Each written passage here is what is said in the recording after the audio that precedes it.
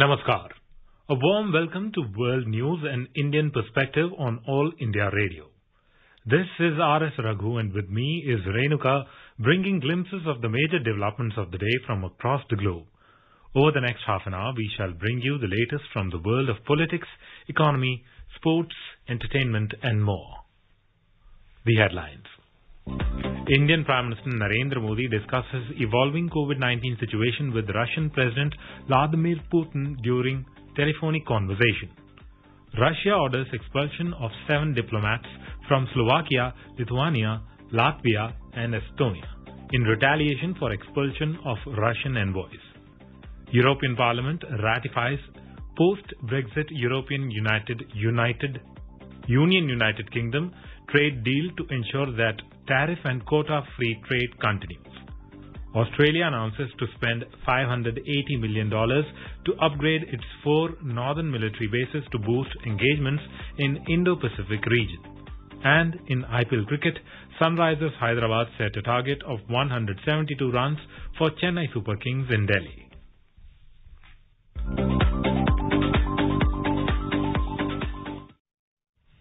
As the number of COVID cases is on the rise again, we appeal to our listeners to take all precautions and all those above 18 years of age to get vaccinated without any hesitation. The vaccination for the person of age between 18 and 44 would begin from 1st of May at designated facilities. Stay safe and protected by following these 3 simple steps. Wear a face mask, maintain 2 gaz ki duri for social distancing, focus on hand and face hygiene. And now the news in detail.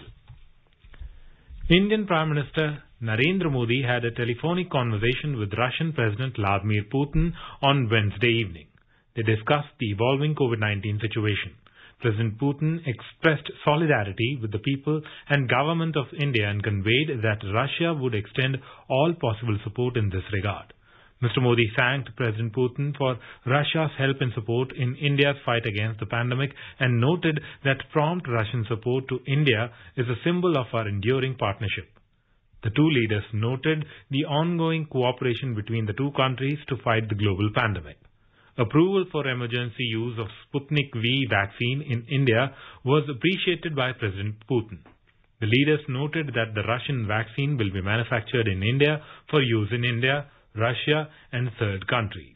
In a tweet, Mr. Modi said, "Our cooperation on Sputnik V vaccine will assist humanity in battling the pandemic." Both leaders attached importance to further deepening bilateral cooperation in various sectors in the spirit of the special and privileged partnership. They reviewed the diverse bilateral cooperation, especially in the area of space exploration and renewable energy sector, including in hydrogen economy. Mr. Modi conveyed appreciation for the support received from Russia for India's Gaganyaan program and the completion of the Russian phase of training for the 4 Gaganyaan astronauts.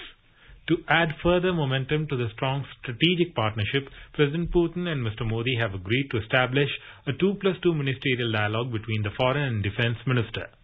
The 2 leaders recalled the important decisions taken during their last summit meeting in Vladivostok in September 2019.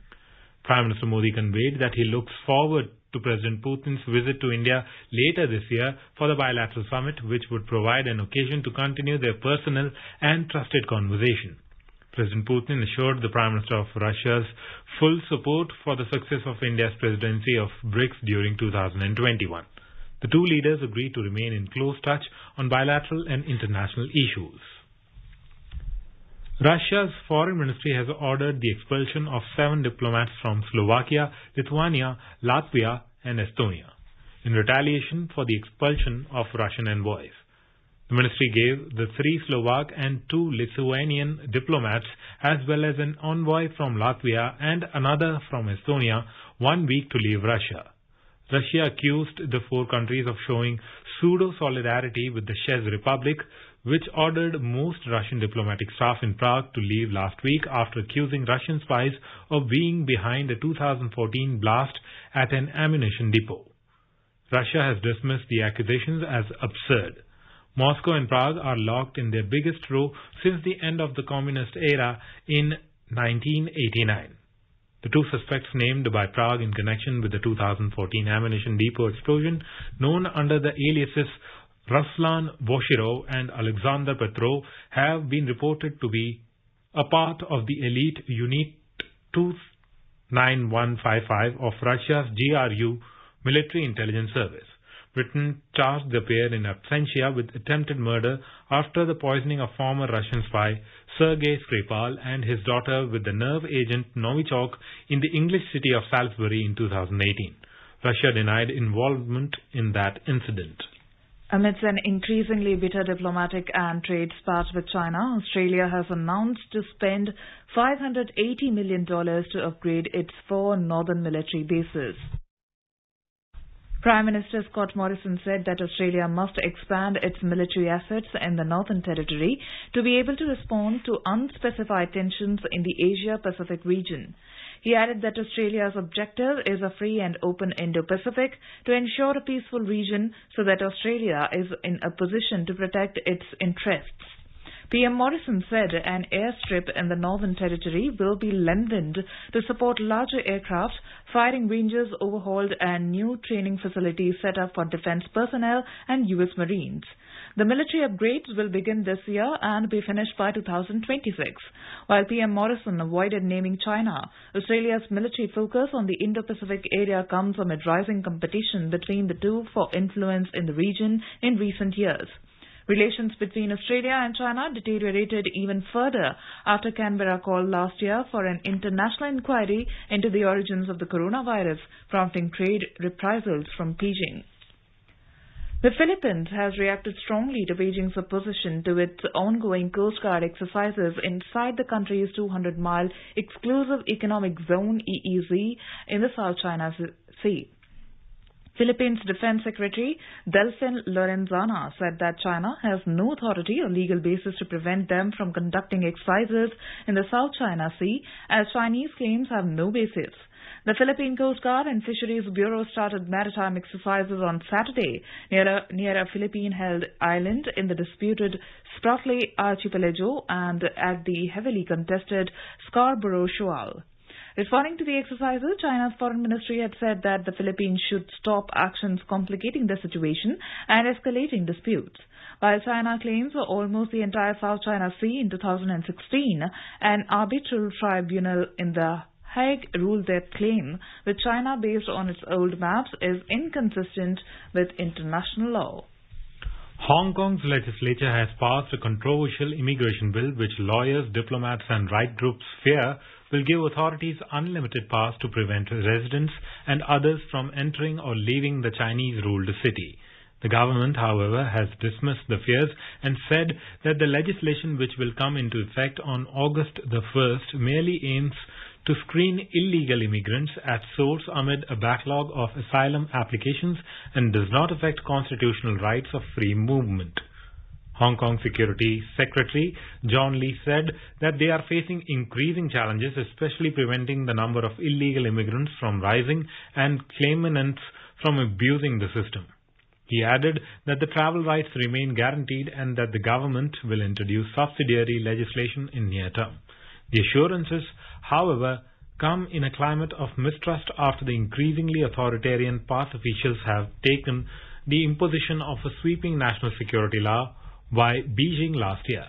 Lawyers say the new law will empower authorities to bar anyone without a court order from entering or leaving Hong Kong, especially opening the door for mainland China-style exit bans. This is All India Radio giving you the world news.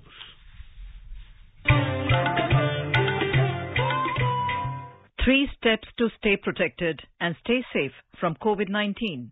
Wear face mask, 2 gaz ki duri to maintain social distancing, maintain hand and face hygiene.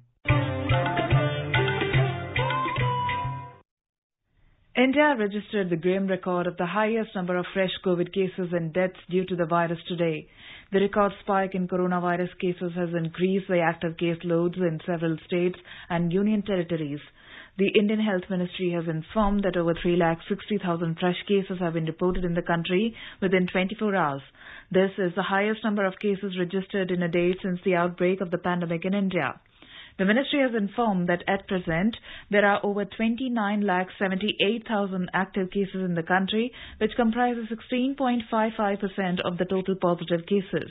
The recovery rate now stands at 82.33%.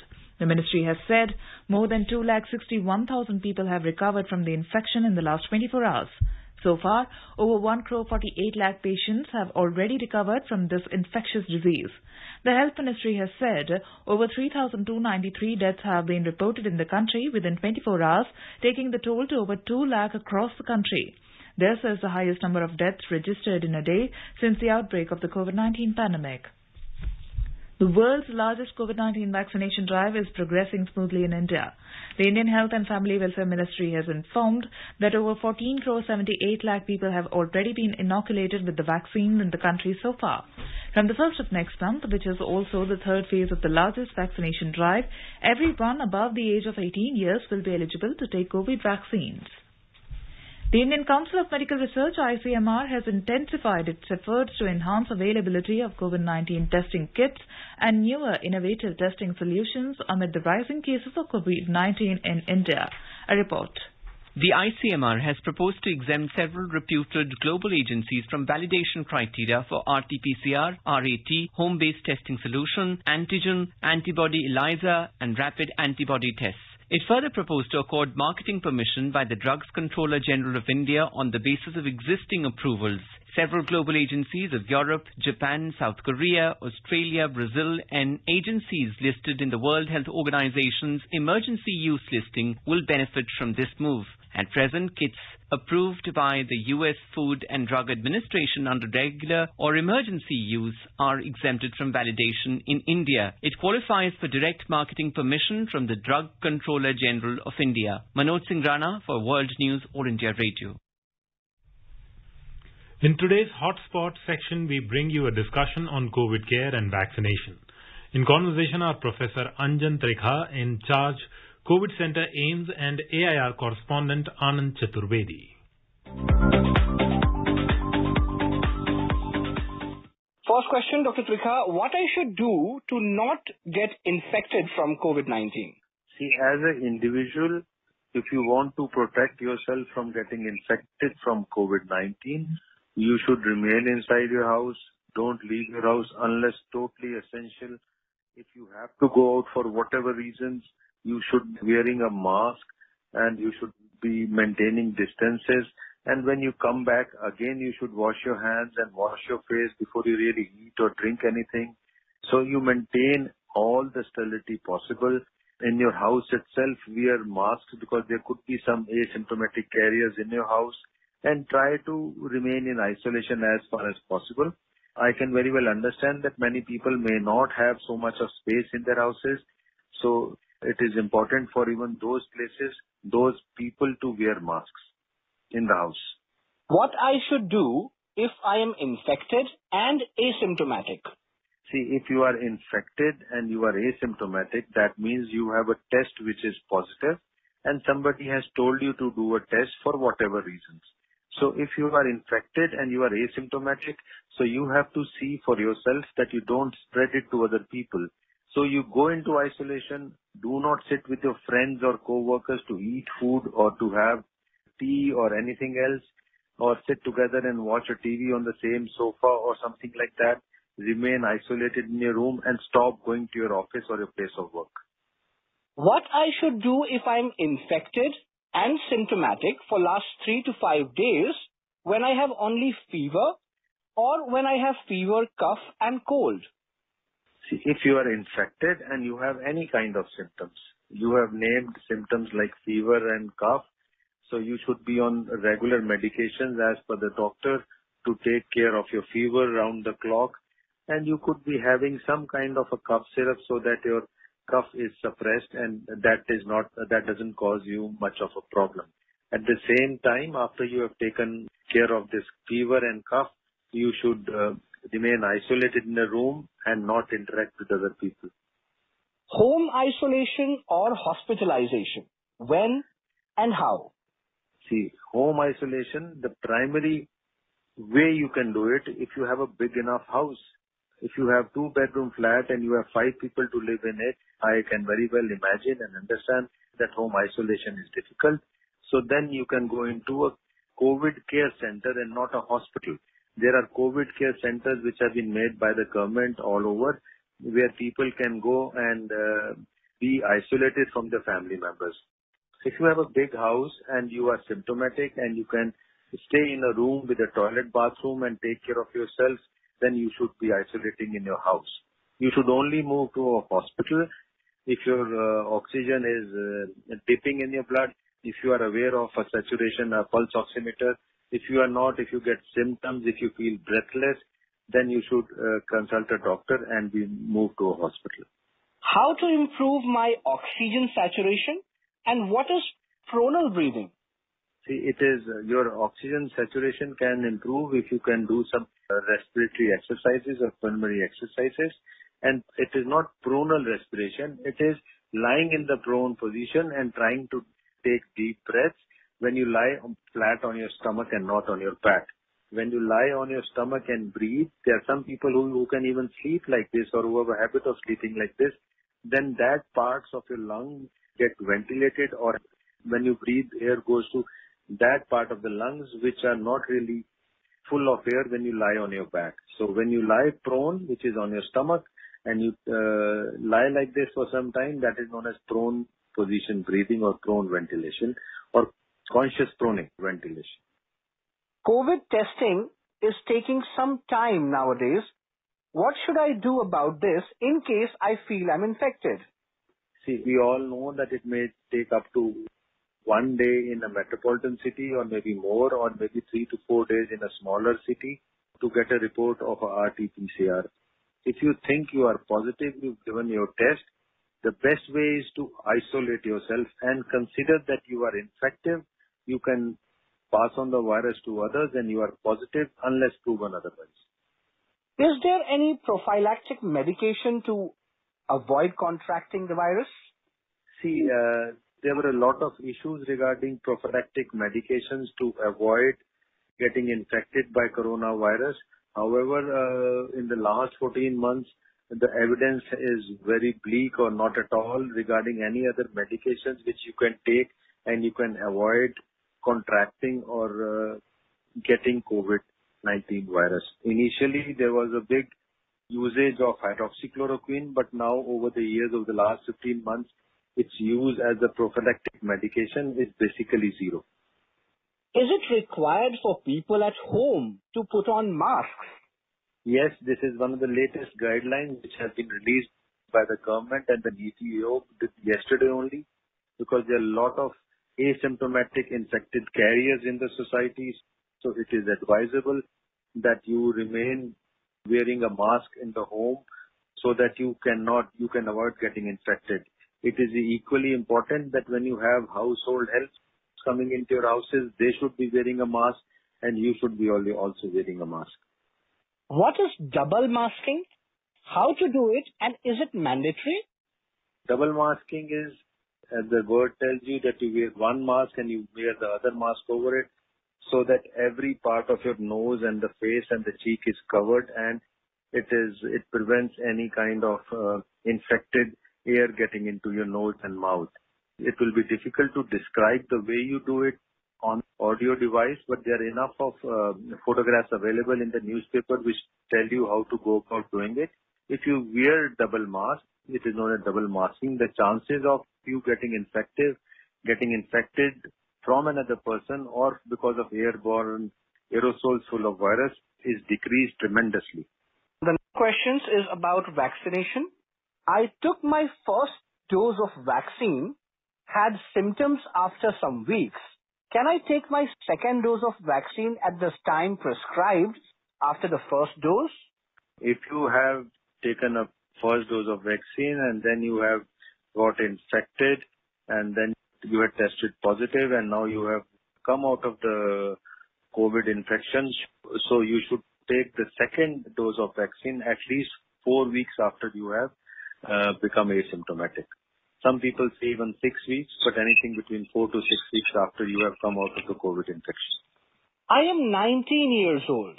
Where can I get the vaccine? Can I get at government hospital or at any private hospital. How much will it cost? See, you can get it at the government hospital. It will be free for all the citizens of the country. And you can go to the private hospital where the cost would be very minimal. I think it should be about 650 rupees or 700 rupees, depending upon which vaccine is available at the private setup. But I suggest you go to the government hospitals where it is not going to cost you. Where and when to get registered for my COVID vaccination, which starts from 1st of May? To get registered for the COVID vaccination, you can go to the app for the COVID vaccination and you can easily get registered. If you are not computer savvy, you can go to your friend or any other person in your area who's computer savvy and he can get you registered, and then you would be given a slot and then you can get it done. If you don't even have that, you can go to any shop which has a computer or who deals in mobile phones or from where you book your tickets, railway tickets. There are so many people like this in the market. They can get you registered on the net and they will not charge you anything. How will the vaccine be useful for me? The vaccine will be very useful for you. The first thing is that if you have taken the vaccine, both the shots as per government advisories, and you have developed antibodies, the possibility is that you may not contract the disease, and if at all you get COVID infection, the severity of the disease will be tremendously less. So maybe you would have never to be hospitalized, you will never get that sick, and it's very unlikely that you will ever needing to go on a ventilator. Are there any side effects of the vaccine? See, any injections, any vaccines would have side effects, which are very rare and government is monitoring them. The most common side effects are some pain and soreness at the point of injection. Then you could have some mild fever or some rash. And it is nothing very serious or significant.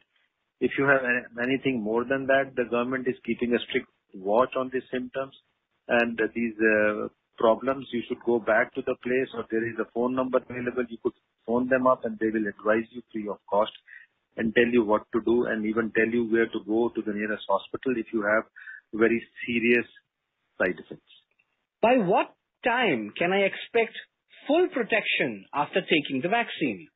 See, 100% protection from any vaccine for any disease in the world is not possible.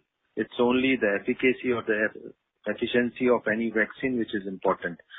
So quite a large number of people would have protection against a disease after they've taken the vaccine as per standard guidelines, and the same thing holds good for COVID-19 vaccination also. So about 2 to 3 weeks after the second dose, ideally 2 weeks, you should have enough of antibodies which are likely to protect you from getting any serious COVID infection. Can I go out to work after being vaccinated and with the masks on and maintaining social distancing, of course? Am I likely to lose my daily wages for some days?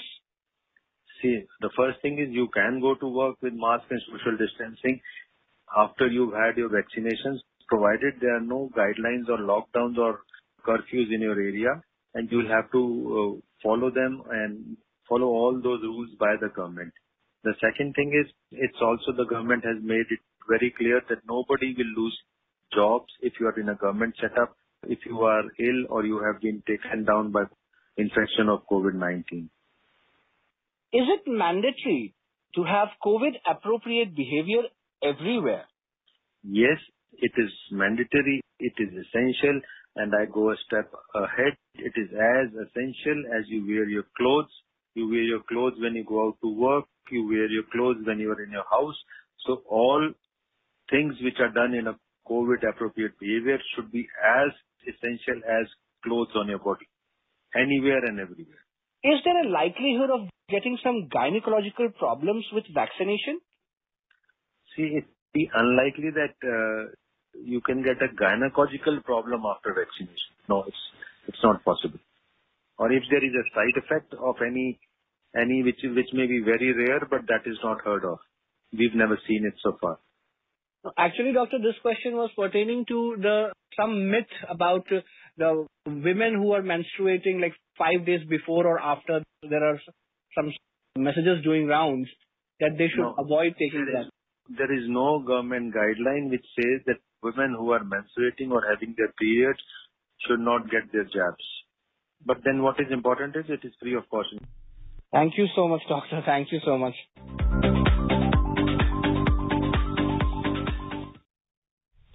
The European Parliament has ratified the post-Brexit European Union-United Kingdom trade deal, a key move to ensure that tariff and quota-free trade continues.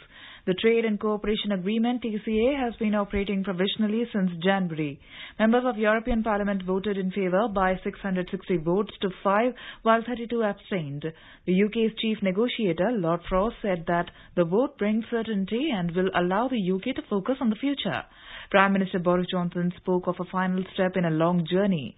He said that the trade deal provides stability to UK's new relationship with the EU as vital trading partners, close allies and sovereign equals.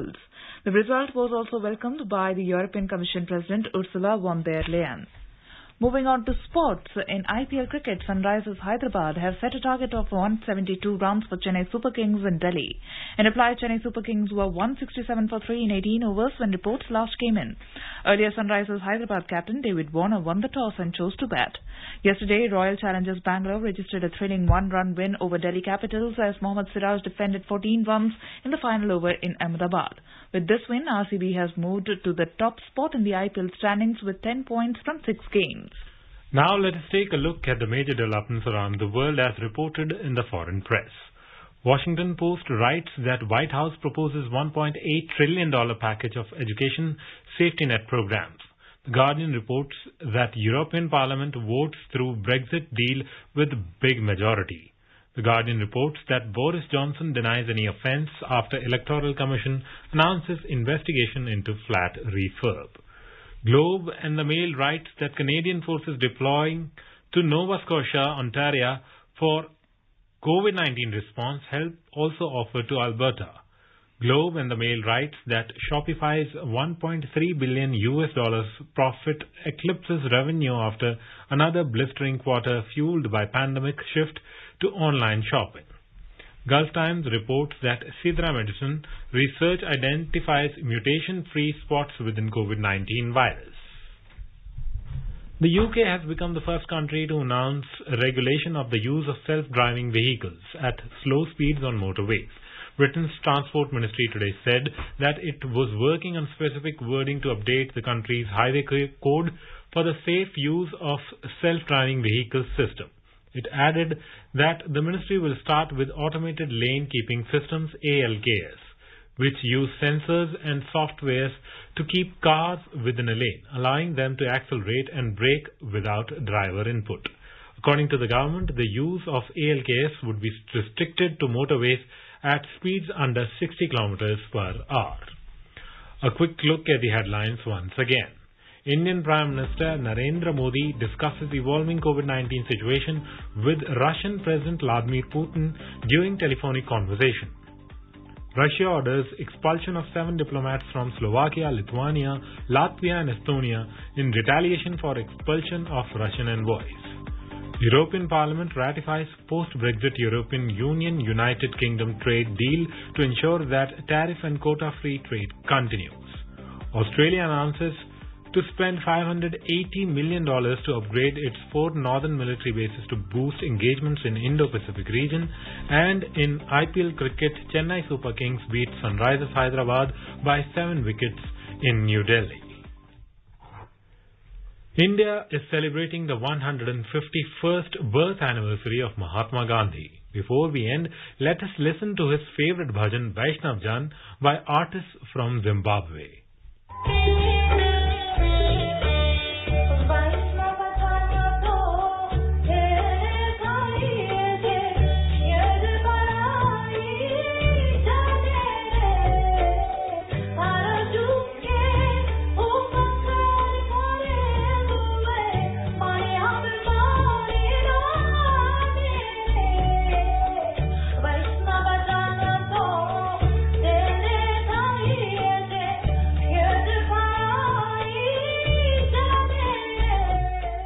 And with that, we end this bulletin. We'll be back at the same time tomorrow with the next edition of World News.